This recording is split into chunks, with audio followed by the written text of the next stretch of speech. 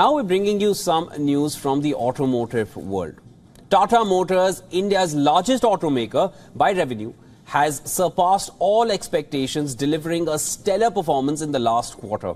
Fueled by strong demand for their luxury Jaguar Land Rover, these cars, and a notable improvement in supply chain issues, the company is racing ahead with confidence. Look at this next report for more.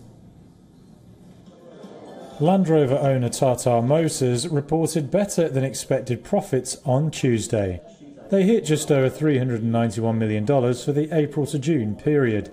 That is a massive improvement on the big loss the automaker made a year before and well above analyst forecasts. Tata was helped by strong demand for cars in its luxury Jaguar Land Rover segment.